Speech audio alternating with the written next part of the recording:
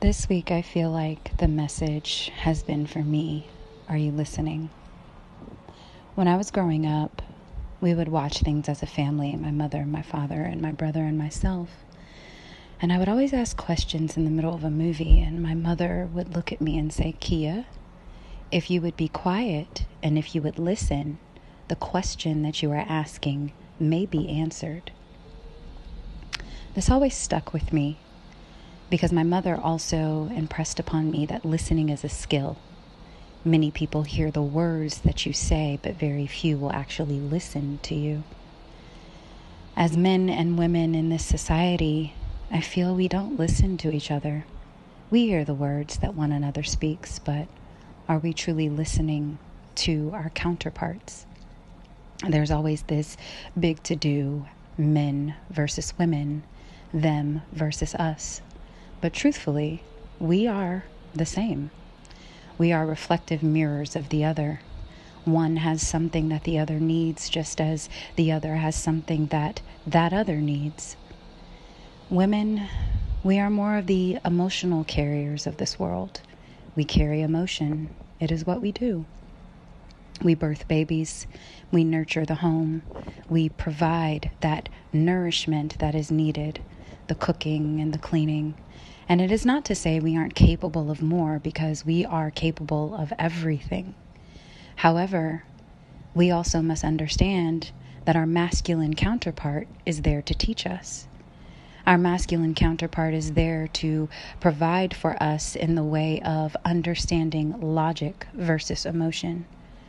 But logic without emotion is very dry.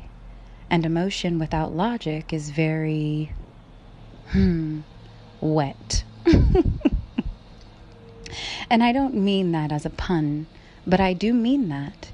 In that emotion is like a water. It's river, it's flowing, it's fluid, it's a current. It's always consistent. There's always an emotion that is running through us. It's the water that we drink.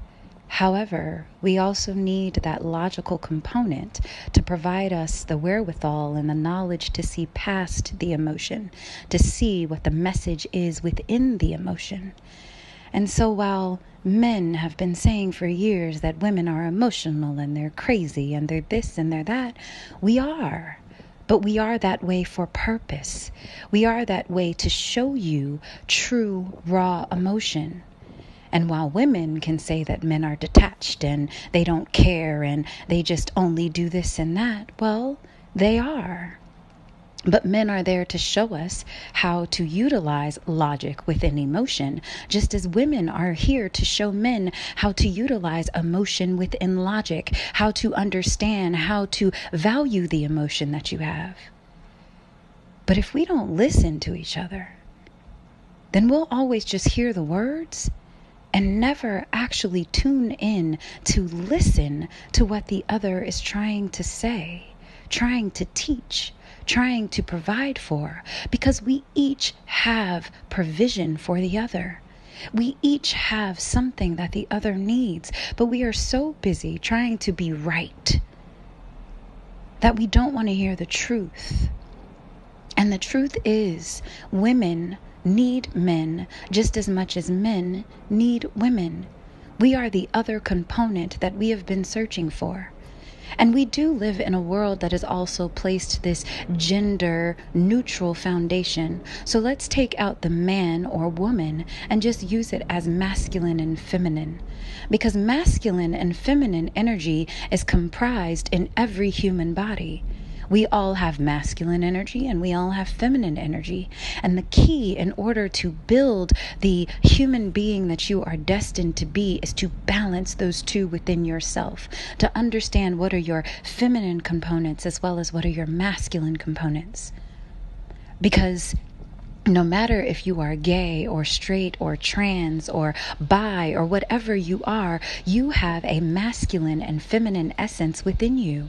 We all do. And so it is necessary for us to learn from our opposite that isn't quite opposite. They are just on the other side of us. It is though you have an empty room with the big pillar in the middle, And one stands on one side of the room and says, the pillar is blue. And the other stands on the other side of the room and says, the pillar is pink. And neither of you realize that if you would just take a look to where the other is viewing it from, you could see that the pillar is both pink and blue. There is no right or wrong. It is only perspective. It is only the objective in which you are viewing your life from. And so masculine and feminine have this perspective that they are viewing from their provided gender that they may have. So, with his penis, he has looked at life from a certain perspective, and with your vagina, you have looked at life from another perspective, but neither is right or wrong. They just are where they are from your perspective viewpoint. I believe it is time for us to start listening to each other. And it is time for us to stop wanting to be right or wrong and start realizing that we need the other. I love you.